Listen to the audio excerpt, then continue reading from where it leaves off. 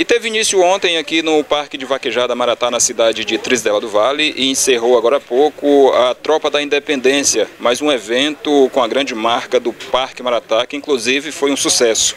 Estou aqui ao lado do organizador, que vai falar pra gente sobre esse evento. Paulo, encerrou agora há pouco, né, essa Tropa da Independência aí. Fale pra gente como foi esse evento. Bom demais, deu uma programação, como eu falei anteriormente ao meio de comunicação de vocês aí, sobre o limite de senhas. A gente tem uma programação. A programação nossa era para começar ontem, às 18 horas, só que nós começamos às 20 horas e terminar pela manhã. E adiantou um pouco, terminou agora já quase 9h30, 10 horas da manhã, e mais dentro do esperado, entendeu? Muita senha querendo fazer, mas a gente não faz porque é a nossa programação, é um limite, é limitado. E ontem à noite o forrozão também, muito bom, amanheceu o dia às 7 horas da manhã, o Rony Alberto ainda estava tocando ainda, entendeu? O Camarote Manda Boi superou a expectativa, muitas pessoas, apesar de ter muitos eventos em Trizedela e Pedreiras, mas todo mundo tem que fazer seus eventos.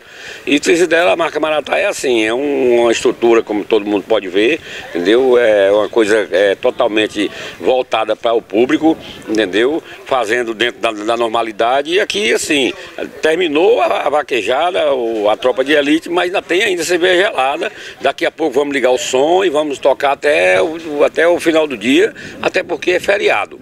Mas deu tudo certo, graças a Deus. A gente vamos fazer essa programação agora de 2 em 2 meses, vamos fazer a programação, tanto o camarote vai funcionar, como a pista de vaquejada. Paulo, a população brincou com tranquilidade, não foi registrado nenhum incidente? Nenhum incidente, graças a Deus. Quero aqui agradecer o Coronel Aguiar pelo apoio que nos deu, com as viaturas da polícia, pessoal de moto, vieram aqui, entendeu? Houve um incidente de 2 jovens que teve um incidente, mas é assim, né? É uma coisa que acontece, entendeu? Foi uma fatalidade, entendeu? Mas a gente fica triste porque a gente quer aqui que não foi dentro do parque, foi fora, mas a gente não queria que tivesse acontecido nada com ninguém. Porque o ser humano, a vida tem que ser preservada. Mas a segurança do parque aqui foi tranquila, entendeu? Lugar para estacionar à vontade, o povo brincando com tranquilidade, e isso nos deixa feliz porque a gente faz isso com a certeza de que a gente está agradando.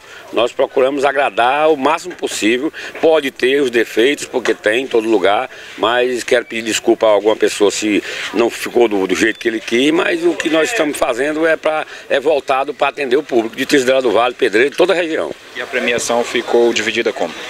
Ficou a premiação de R$2.000, ficou o Johnny Maciel, que é daqui da nossa região, aqui de Trizedela, ficou de Lima Campos, um amigo nosso, ficou outro de Bernardo Mearim. Quer dizer, ficou bem dividido, mas todo mundo ficou tranquilo, todo mundo correu, todo mundo matou seu ego, porque correr boi é assim, não é só o prêmio, é você participar. E a gente ficou feliz, muitos vaqueiros, e esperar para a próxima. A próxima nós vamos anunciar em breve com outras atrações e fazer um grande evento.